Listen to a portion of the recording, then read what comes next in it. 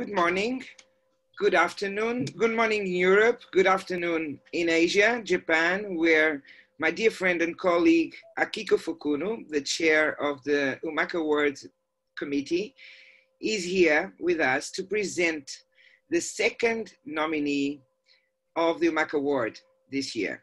And what a nominee, great project, isn't it, Akiko? Excellent, great, very wonderful. Will you present the, okay, no, sorry. Let's. Well, how do you want to do this? It's hilarious. Funny. It was my cue. I wanted to be shorter, but anyway. Oh, okay. Sorry. No, it's okay. This happens. Look, sorry. I will cut this part. Let's okay. Okay. I think you should leave it in. We could leave it in, yeah, it's true. I think we all need to humanize everything at the moment in life. It does. Maybe. Sorry. We'll get there. We'll get there. Will you introduce, Akiko, will you reintroduce our guests today? Of course. Thank you, Marta. Good evening and good morning to you all. It is my pleasure to be here with the team from Manchester Museum, from University of Manchester. They have a great and a very meaningful project that they will be sharing with us today. The title of their project is Return of Cultural Heritage Project, Manchester Museum Repatriation. We have a team of presenters today, and I would like to pass the stage to Esme and Irit and George. Could you first introduce yourselves and then start your presentation? Thank you. Brilliant. Well, hello everybody, and we're really delighted to be here. My name is Esme Ward, and I'm director of Manchester Museum, and I'm joined by Irit Narkiss, conservator at the museum, and George Young, our head of collections and exhibitions. We had hoped that Mangubadijarri Yana, a Ganga leader traditional owner, would be with us today. Sadly, the time difference has meant this isn't possible. However, he and Donald Bob, a senior Garawa lawman, who you will see later in the presentation, have sent their best wishes and kindly allowed us to share an extract of film from the handover ceremony, which we'll do shortly. I'm going to talk about our project. Following extensive partnership work with the Australian Institute of Aboriginal and Torres Strait Islanders, called AIATSIS, Manchester Museum announced on the 4th of October 2019 that it would unconditionally return 43 secret, sacred and ceremonial items from its collection to 4 Aboriginal communities. It became the first university museum in the world to do so and established a new precedent for repatriation among heightened international debate around colonisation. The repatriation contributes to the wider ambition of the AIATSIS Return of Cultural Heritage project, namely the return of Indigenous cultural heritage to Australia for the purpose of cultural revitalisation.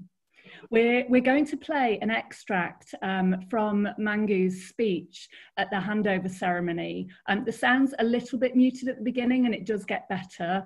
The ceremony took place at Australia House in November, and we wanted to foreground our presentation really with Mangu's words, so you could hear about the impact and significance of this work. So hoping the technology works.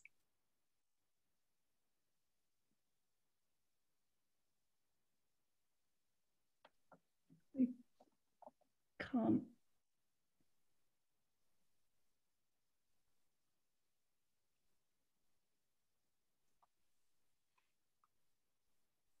Can anyone hear it? George, we can't hear.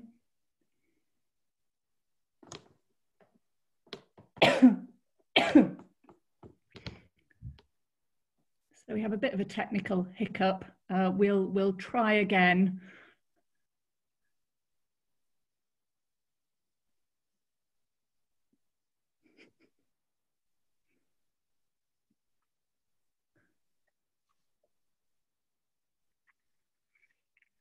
Okay.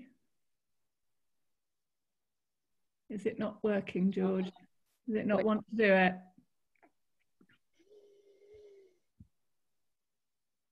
Okay. Is it worth trying again, or shall I move on? Here we go.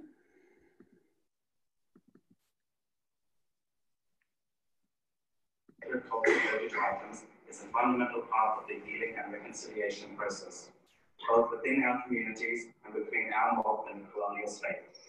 Bringing these sacred cultural heritage items back to country where they belong is important and necessary for the purpose of cultural revitalisation, because locked deep within these items and artefacts is our law, our histories, our traditions, our livelihood, and our stories.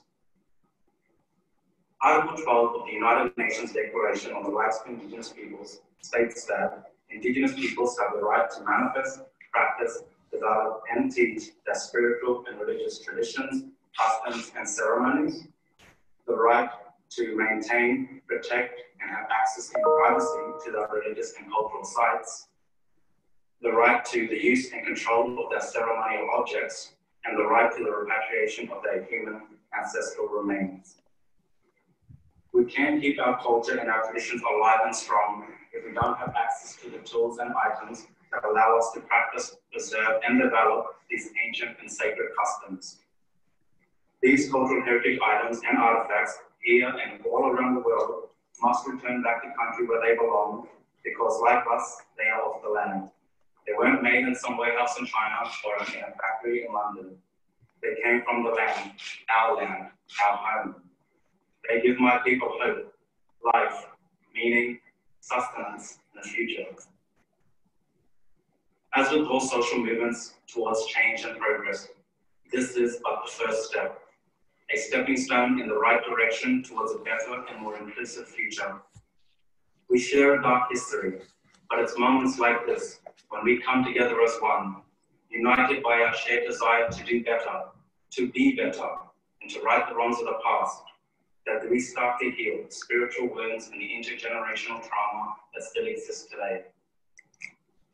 As a young Aboriginal person and as a proud Bandalera man, this is to me and my community what true practical reconciliation looks like. It's not just flowery rhetoric or incremental or tokenistic change. This is real and substantial change, and it has become a reality because of the courage and conviction of people like Craig and Chris and Tamarin and the entire team at AIATSIS, in partnership with people like Professor Thacker, Esme and Stephen, and all the wider community of Manchester University and Manchester Museum. The unconditional return back to country of these sacred cultural heritage materials will have a profound positive impact on the practice, preservation, and development of my people's culture, language, and traditions for generations to come. As a proud descendant of the oldest continuing culture in human history, and as someone whose people have walked across this land since the very first sunrise, I am honored to have the opportunity to carry on the work of my ancestors by bringing our sacred cultural heritage items and artifacts back to country where they belong. So on behalf of my peoples, the Bandalera and Gadigal peoples, we thank you for your willingness to embrace the tide of change and open up a new chapter in the history of reconciliation between our two nations and all its peoples. As the late great Honorable Nai once said, we have been the dreamers, we have been the sufferers, now we are the builders. So let us continue to work together to build a better future for all our peoples, Indigenous and non-Indigenous alike. Nagara Warajayanda, Nalata Miraja Minota Marajuka. Go now and be good. Be kind, be well, and be one with each other. Thank you.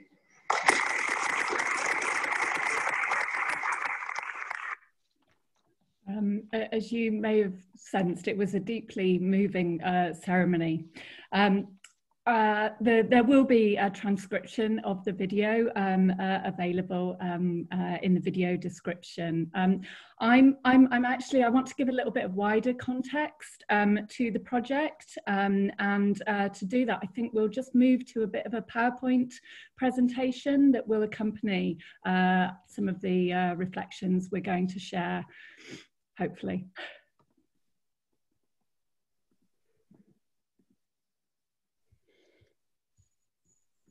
Okay. So I'm going to get started and hope that the PowerPoint catches up with me. So the Return of Cultural Heritage project was initiated by AIATSIS and originally funded by the Australian government to mark the 250th anniversary of Cook's first voyage to the east coast of Australia. The project scopes and facilitates return of cultural heritage from overseas collections back to country. It involves secondary source research of institutional holdings, followed by investigation of online collections and of course direct contact. In Manchester, to give some context, we have 30,000 objects from Australia at the Manchester Museum. And from the very first contact with AIATSIS right the way through to board approval took 18 months, which for museums is very fast. We prioritised the work, and that was 18 months of collaboration, provenance research, and critically relationship building.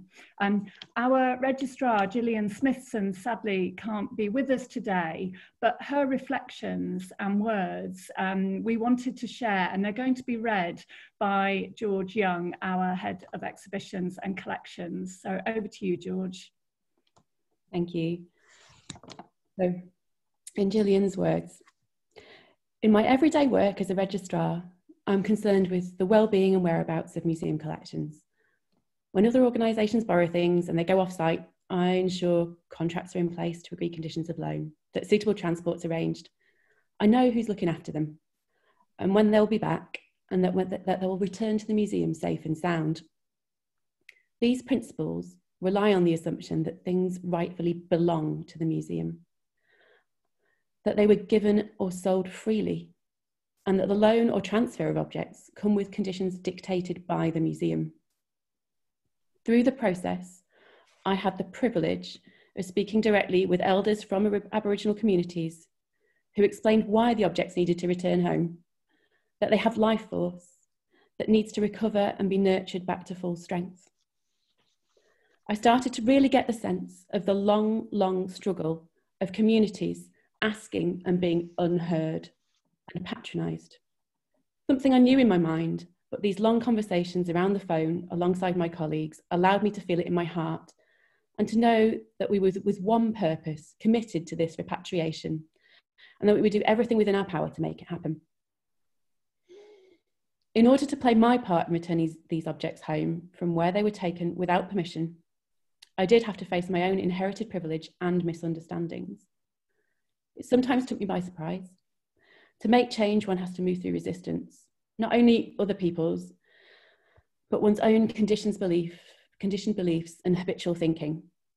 The work we love of protecting and caring for collections, if not checked and challenged, can perpetuate a domineering, bullying attitude. I hope to help communicate and encourage a fearlessness in facing up to where we are, what we have, examine how it got here, and how to respond. And on screen, you'll see a picture of Gillian with Mangu. And my colleague Irit Narkiss, who's a conservator, will now pick up the point at which the delegation was on site with us at Manchester Museum.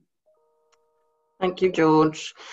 So actually, before they arrived, we had to make some preparation. One important one was that all the objects we were repatriating are restricted to men, and all our conservators are women. Our registrar is a woman, and Gillian, and our curatorial assistant, Susan Martin, is also a woman. So we had to find a male conservator. We did. We found one in the University Library, Mark Furness, who did an admirable job. So that was step one, which kind of makes you think, I suppose. Then the obvious preparations of having somewhere to convene and food and drink, but really it was to make them all feel comfortable and welcome and really reassure them that we are facilitating the process, but they're in charge. It's their show. And it's a strange position for a museum professional to be in, and for a conservator certainly. There's this kind of, nobody else touched these objects, but you really have to let go. It's humbling. So we have to, for example, allow them to be in the stores on their own without a member of staff, and also stand back and not interfere when they made decisions about the objects and how they would be used and transported, which is actually hard. We all have to catch ourselves. But it was such a moving experience, and emotionally very moving, and it really makes you realize, but there's also, the moving is also the shifting in attitude, because that's what it brings about, and thinking differently about how we do our work, and what Gillian's words were saying about the rights that we think we have to the objects, and kind of reviewing that. And I think once we've gone through that process, I think, and I hope, there's no going back. It's just a switch. It's a new way of working. I think that's really important.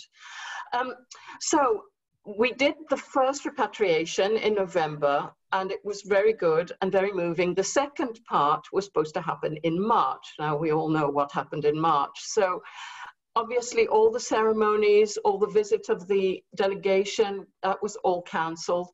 But we were very determined to get those objects back to country where they belong, because everybody had worked so hard for that to happen. And we were really honored that they actually trusted us enough. And I think that attests to the relationship we managed to build with AIATSIS and with the people and country, that they allowed us to pack and ship the objects without them being present. That's it. I'll pass back to Esme now. Brilliant. Thanks, Irit. From the very first moment, really, we decided that we wanted to be as transparent about the process as was possible. We live broadcast a talk led by AIATSIS that you see here in Manchester, which was focused on the methodology. And of course, the handover ceremony was broadcast as well at Australia House. And they've received thousands of views all over the world. Indeed, there was widespread international and national press and media interest. I felt compelled to write an open letter, which I have never done before, entitled The Tide of Change, published in Museum ID and shared really widely, particularly on social media. In it, I reflected on the challenge and crisis facing universal museums, how the debate around repatriation tends to be focused on what we lose, rather, and in so doing, we really miss what is gained, new understanding and relationships. And finally, how the experience for us was really shaping a new ethics of care at Manchester Museum, extending that stewardship and that care beyond collections to people, ideas and relationships. The University of Manchester shared the open letter with staff and students as an embodiment of its commitment to social responsibility and global citizenship. And that really brings us up to where we are now and facing the future. So I'm going to hand to George just to finish off. Thanks, George. Thanks. So the unconditional returns from Manchester Museum, facilitated through AIATSIS and the Return of Cultural Heritage projects, they were in many senses innovative, but they were also a continuation of work stretching back a generation. Manchester Museum first returned human remains to country in 2003, and the more recent Return of Cultural Heritage project has shown the power of unconditionally acknowledging that Aboriginal peoples have the primary right to ownership and control of all forms of their heritage, regardless of where that material is located throughout the world. It's also a continuation of the work of cultural revitalisation and empowerment driven by Aboriginal and Torres Strait Islander leaders. there will be a positive impact upon the practice, presentation and development of culture, language and traditions of the Aranda, Ganglidagarawa, Nyamal and Yaruru peoples for years to come. Returning cultural heritage material supports intergenerational transference of knowledge and begins to dismantle colonial curatorial practices that continue to inflict loss and trauma. And this is an image from the handover ceremony. And this is an image from the return to country, which we'd like to finish on. So the image on screen shows Gangalida dancers celebrating the on-country return event. We also very much consider the repatriations of this past year as a beginning of a new level of partnership and reciprocity. The way this repatriation was undertaken was anything but transactional. Both the museum and the traditional custodians and owners gained. Manchester Museum has signed a memorandum of understanding with AIATSIS to work together over 5 years on a two-way process of cultural enrichment. It's also the beginning of our museum and our university being moved by these repatriations. A new Indigenising Manchester Museum programme with a dedicated curator of Indigenous perspectives is about to launch this autumn with the support of the John Ellerman Foundation. And we've also got a new international research partnership between the Universities of Melbourne and Manchester, led by Dr. Megan Tinsley, which will explore the lessons repatriation carries for institutions engaged in the project of decolonisation and indigenisation. So it's lastly both a continuation and a beginning of a global shift in thinking and practice. The recent increase in repatriation discourse has been marked, and the 2018 Savoy report on the restitution of African cultural heritage is a particular moment. Manchester Museum and AIATSIS have made a critical and timely contribution by demonstrating what can be done and widely publishing information about our collaboration in support of further action. Just last Friday, AIATSIS published its report on the Return of Cultural Heritage Project 2018 to 2020. I do recommend everyone reads it. And the Manchester Museum repatriations will also form a case study within the upcoming guidance for museums on the restitution and repatriation of cultural objects that's been commissioned by Arts Council England and undertaken by Professor Janet Ulf at the Institute of Art and Law. So what we feel we've done is taken a ground shifting step, a step that we as a university museum were uniquely placed to take. We trust that sharing this work builds knowledge, confidence and determination across the sector. Thank you. Great. Thank you. Okay. Thank you, George. Thank you, Esme. Thank you, Irit. Great presentation. And it is the responsibility of universal museums to consider repatriation and decolonization of collections. And, but I think it is great that you've committed to transparency of the repatriation process. And I think it surely presents a good model, a great model for universal museums. Well, may I ask maybe 1 or 2 questions? Very simple. I think somewhere you, Esme, you told me that you have like 30,000 objects in the this collection from Australia. Am I right? Yes, correct? That's right. Yeah. Okay, and in this project, you have returned 43 secret. Sacred and ceremonial objects, right? Do you have like a list of continuing, you know, returns? That is it going to be a sustainable sort of process? Well, it's very interesting. We spoke a lot over the process, as you might imagine, with colleagues at AIATSIS, and AIATSIS has this really powerful, compelling vision, which is what it wants to do is it wants to, of course, support cultural revitalisation, but it also wants to increase awareness around the world of Indigenous cultures. So actually they were particularly interested and had identified these 43 of particular significance within those communities. There may indeed be a process where others are identified, but essentially what they were most interested in doing is building a relationship with us, so that when we display those collections more widely in the future, we will have those Indigenous perspectives at the heart of our displays.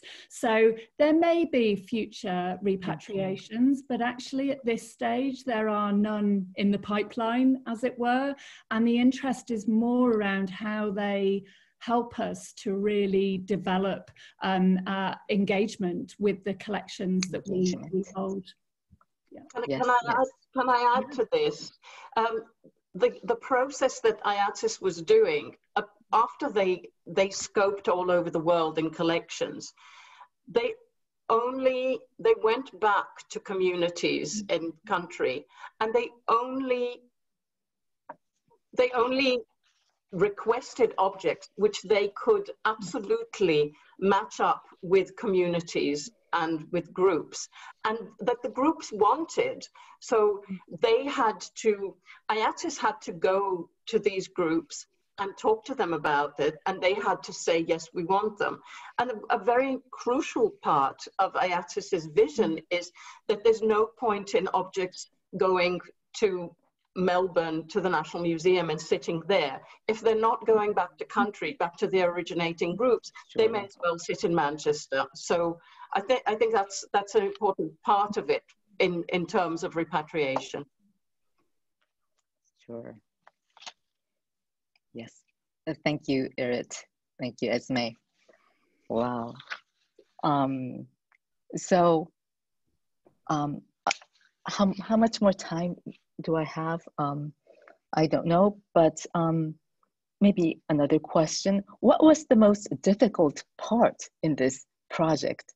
It might be difficult. It might not be a very good question, but was it the communication or the understanding part? Or I remember that you've mentioned there was more gain than loss, right? Through this project. So what was the difficulty, I would like to ask?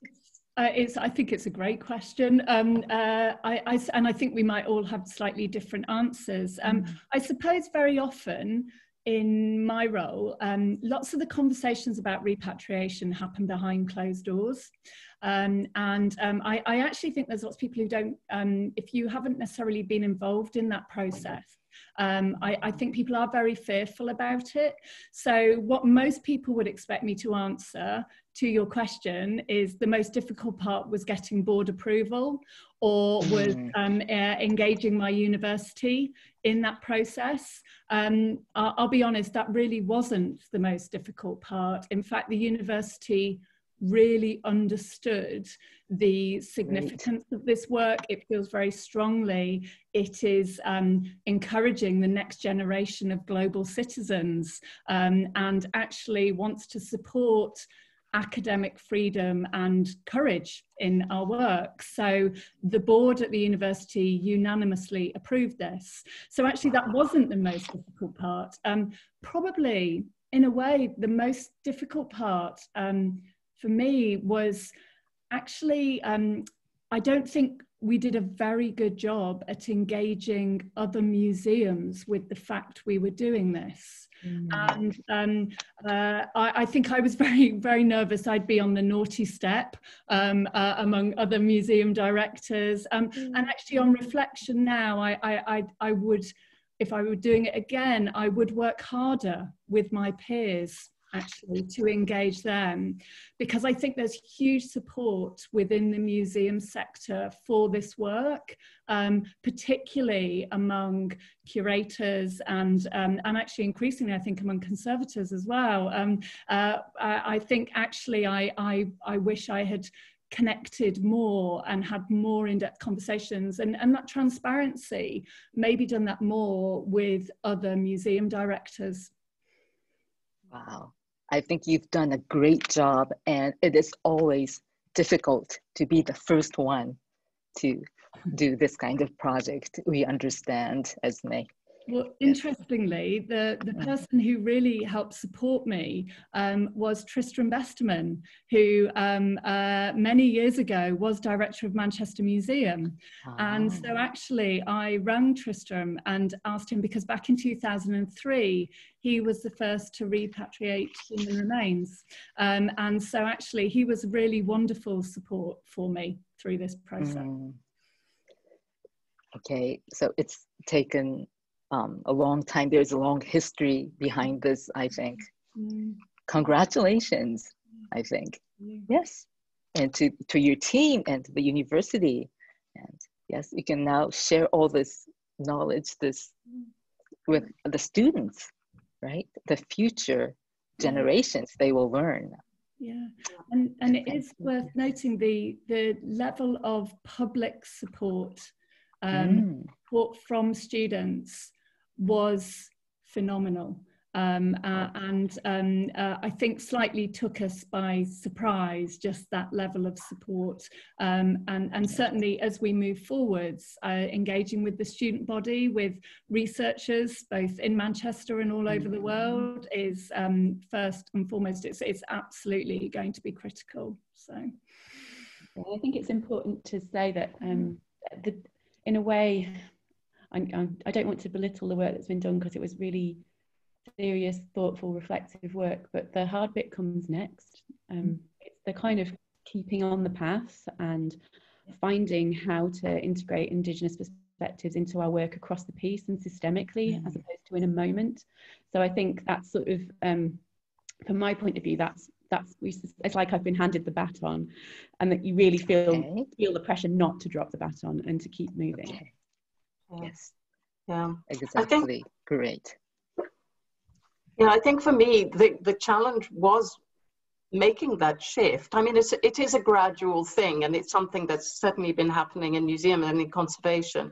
And I'm really accepting this, and, you know, kind of sitting on your hands and not thinking, but I think that was probably the most challenging thing, but it's a good challenge. And I should say, Esme, don't feel so badly, because both Gillian and I have given talks to our professional bodies about this project. So we're advertising it out there. Brilliant. It's a collective endeavor. All the best things are. Great team. And you are definitely overcoming these challenges, and you'll be continuing with this good practice, I think. Yes. Thank you very much for a wonderful presentation. Should I give this back to Marta? I'm very touched by your words, firsthand words. Also, the video that you presented and the project. I think every university museum should see this. And not only university museum, also university collections, because sometimes you have a problem because you don't have a museum. So this creates, you know, difficulty, challenges. How do you respect codes of ethics and so on, and who's responsible and so on. So it's really very important. We have a project, regardless whether you win or not the UMAC Award this year, okay? We have a project that is sponsored by ICOM, the International Council of Museums, to examine the difficulties and challenges of universities. I would say, put it broadly, universities, decolonization, okay? So, and Steph Scholten, the director of the Hunterian East, chair of that project, and I would immediately invite you to be part of that discussion that we will have in order to, you know, give some guidance to university, mostly university administrators, but also, of course, colleagues, museum professionals. It's very, very important, the work you did, and that you have the support of the university. I think that's very important. The support of the students, the support of your colleagues in the different specialities. And so this is a very moving testimony of something that's difficult, but we have to do it. We have to confront our difficult past in the most frank, honest, transparent way, as you did. And I think this is really important and a reference. So thank you so much. Thank you, Akiko, for. Thank you. And I hope to see you next week with the last of the UMAC Award nominees. And this time it will come from Estonia. We will see. Thank you so much. Hey, brilliant. Thank you.